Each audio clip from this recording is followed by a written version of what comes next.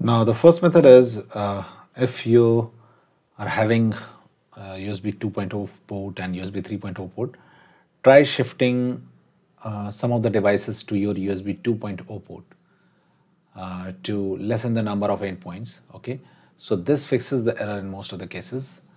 Try shifting to not so useful devices or the devices on which you do not require USB 3.0 port. So try shifting those to USB 2.0 port, and let's see if your error gets fixed or not. If this does not get fixed, there is one more thing which you can do, and that is search device manager. Okay, now click on device manager to open device manager. Now double click on universal serial bus controllers. Now right click and click on uninstall device. Right click and click on uninstall device. Okay, just keep uninstalling these devices. Let's say you are using an USB mouse and you find it difficult to uh, uninstall it.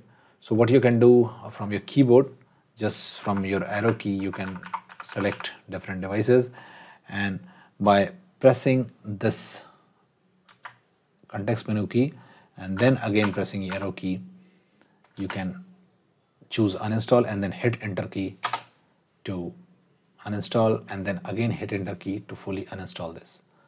Okay, in this way uninstall all the devices, then close all the program and try to restart your computer, and your problem will be fixed.